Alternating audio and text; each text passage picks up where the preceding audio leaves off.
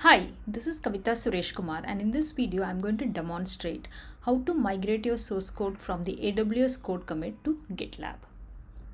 Have logged into the AWS Management Console. Let's go to CodeCommit.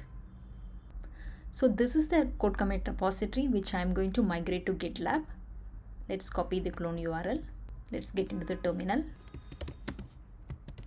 Click clone. We need to clone with the bar option and then paste the CodeCommit repository URL.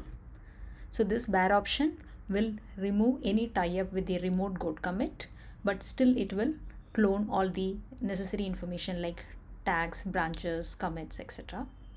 Now the CodeCommit repository has been successfully cloned to the local system.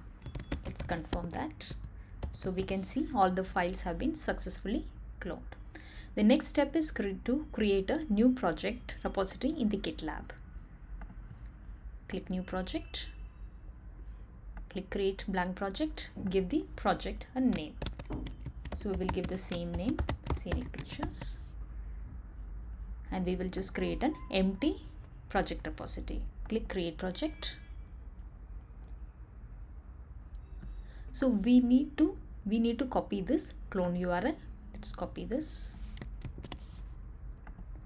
So before pushing the data to this new GitLab project repository, we need to give the user the necessary permission. Let's click on the settings and then the repository. Protected branches, let's expand this.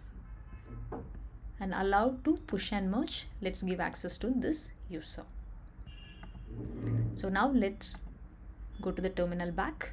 So now we are going to do a git push with mirror option and then paste the new GitLab project repository URL. Push to the new GitLab project repository is successful. Let's go and validate that.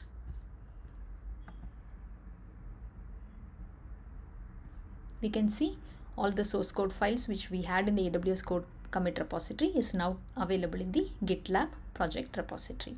In this video, we have seen how to migrate the source code from AWS CodeCommit repository to GitLab project repository.